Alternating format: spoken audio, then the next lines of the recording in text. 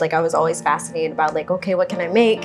I wanted to be in the kitchen. My mom wanted me out of the kitchen. So like as like a rebel as a kid, like, you know, I'm always gonna do the opposite, right? So I just fell in love with it. I fell in love with creating and I love to eat. My dad loved grilling outside. So I was always just trying to help and it was just like natural for me. So when I landed like a spot in like the industry, it was so natural, like getting paid to do something like talking to guests, front of house, back of house, cooking, it was so natural that I just did it for a paycheck on the side just to get me through college, you know?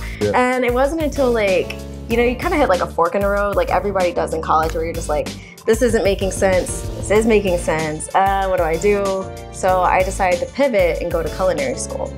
So when I did that, it was just like, oh, I'm just breezing through naturally though, right? Yeah. I don't have to try too hard, but I do have to apply myself. Right. And so that's how it really started. It was just really taking a risk and jumping into faith and then taking some advice from my dad.